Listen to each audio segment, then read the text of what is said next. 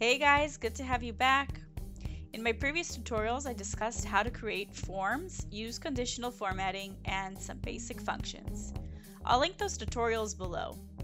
Now we're going to use all of these to create a spreadsheet that shows us our monthly income and expense budget. This is very helpful in seeing the big picture of how we use our money each day and where we stand financially. We'll begin by creating a form that will be filled each time an expense or income is made. Give your form a title and add some questions to the form. The date,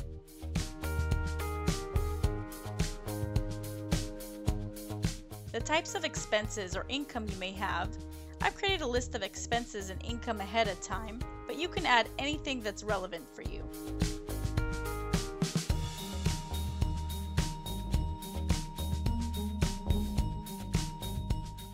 And lastly, the amount.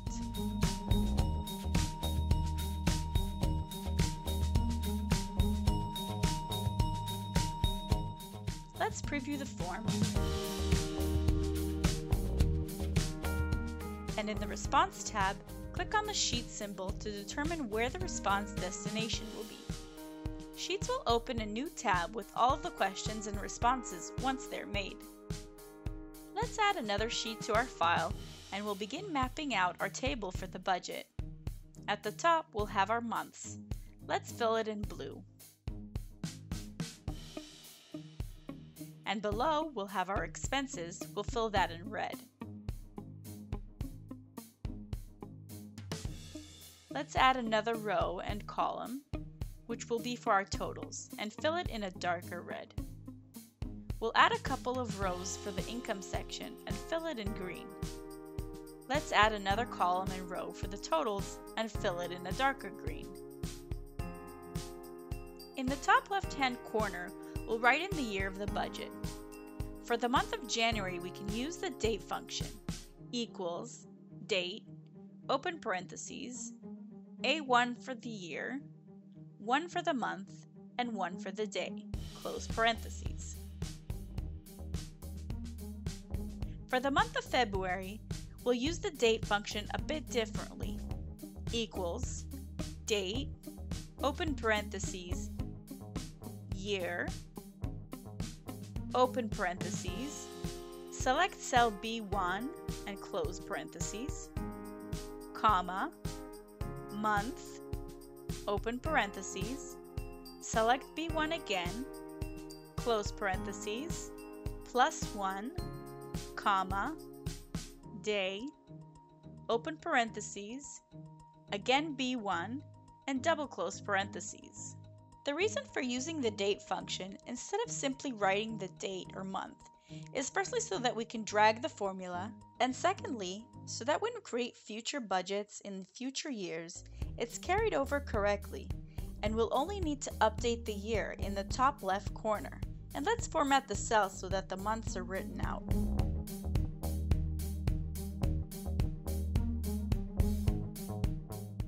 On the left, we'll list our expenses. I'll copy it from my pre-existing list and paste the values. Here we can get rid of this extra row. Now we'll copy and paste our income.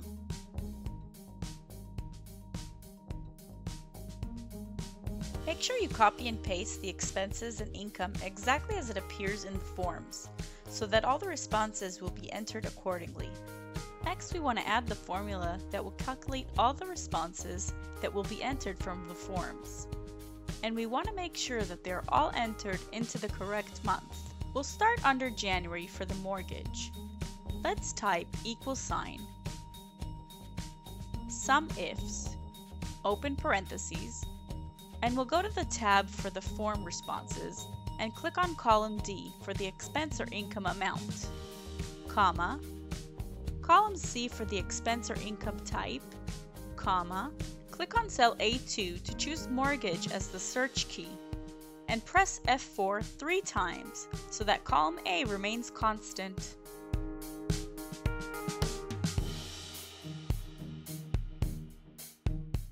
Comma, click on column B for the date of the transaction, comma, and now we want to make sure that only January responses are calculated.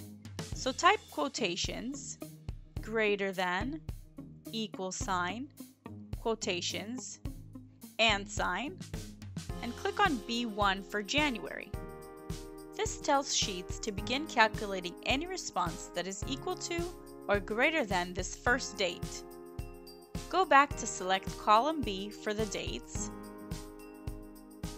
comma,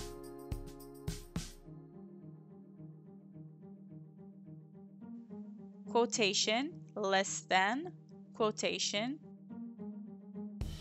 and sign. Select column C1 and close parentheses. This tells Sheets to calculate responses that are less than this date, which is February. Let's go back and mark the months in the columns constant by pressing F4. Now we're ready to drag the formula so it's copied into all of the cells. You've noticed that we're coming up with all zeros, and that's because no responses have been entered yet. Let's put in some responses to see that the budget gets updated accordingly.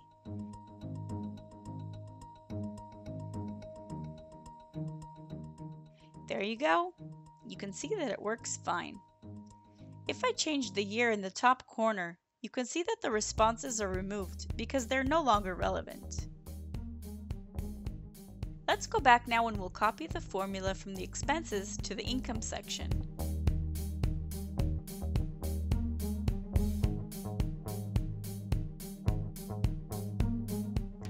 Again, let's check to see that everything is okay. Yes, everything is fine here as well.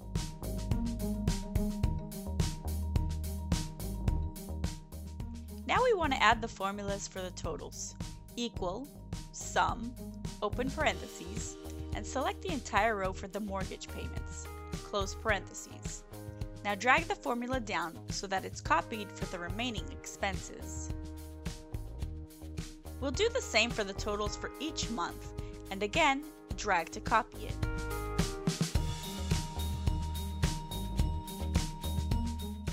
We can paste the formula for the income section as well by right-clicking, Paste Special, Paste Formula Only. For the monthly income totals, we can just write the function again, equal sign, sum, open parentheses, and select both income cells, close parentheses, and drag to copy.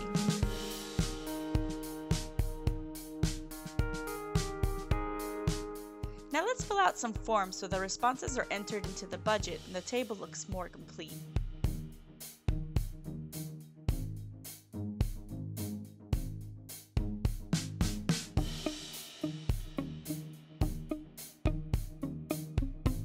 Now we can see that the table has been filled with all of the responses from forms. But I can see that there are no responses recorded in December or the other row either. They're all appearing as zeros, so let's see what the issue is and check out the formula. Okay, so I can see that Sheets is looking to record responses from December 1st up to the next month, but I didn't enter a date in the next column. This is an easy fix. We'll copy the formula and paste special, formula only. And now we can see that the responses have appeared. Let's just change the font color for the cell. Now let's see where the issue is with the zeros in the other row. Let's go to our form responses. Okay, I've written A, B, C, and D to represent different expenses that should go into the other category, but they don't seem to be represented in the table. The problem is that Sheets is looking for the word other, just as it looked for the words mortgage or groceries. But we obviously are going to write several different responses, so we'll have to change the formula a bit. Instead of asking Sheets to search for the word other, we'll ask it to sum up all January responses and then subtract all the other responses that have already been entered into the table. The result will leave us with only other expenses that are not listed in these categories. We'll remove the criteria range and search key. and at the end of the formula, type minus sum, open parentheses, and select the range to be subtracted.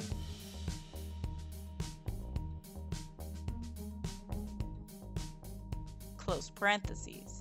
Now we can see all of the other responses.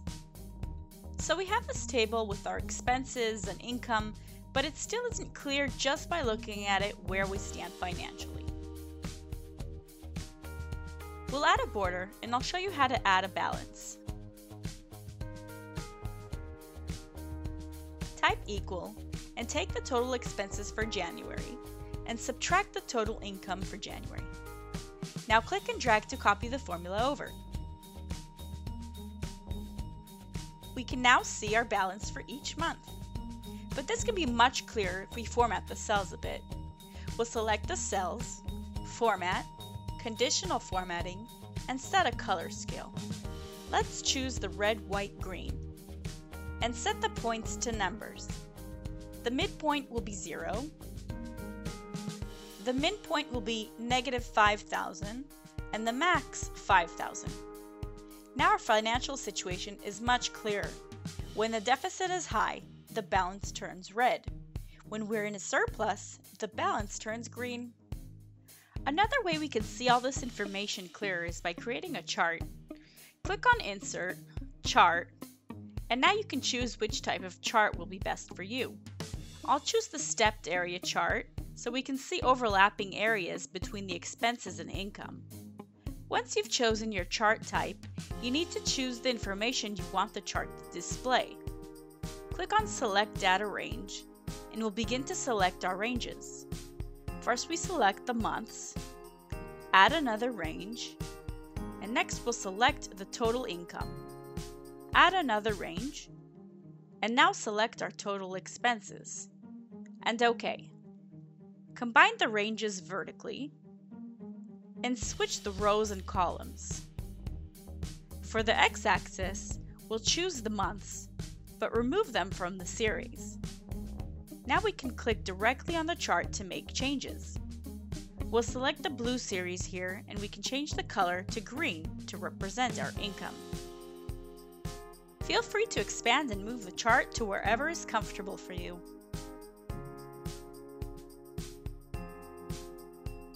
Now we can immediately see in our chart which were good months and which months we just spent too much. So the year is over and it's time to make a new budget. This will be really easy. Right-click on the current tab 2020 and duplicate. Rename the tab 2021, and the only change you'll need to make here is in the top left corner. Change it to the new year. You can see that all the results are removed because they were in relation to the previous year. We're only left with the response that was dated in January 2021. You can see that in the form responses. There you have it, a great way to see an entire year's worth of expenses and income. Hope this video was helpful for you. If you need any help with any of this or want to share your thoughts, comment below and I'll be happy to help. Don't forget to subscribe to my channel and like the video. See you next time.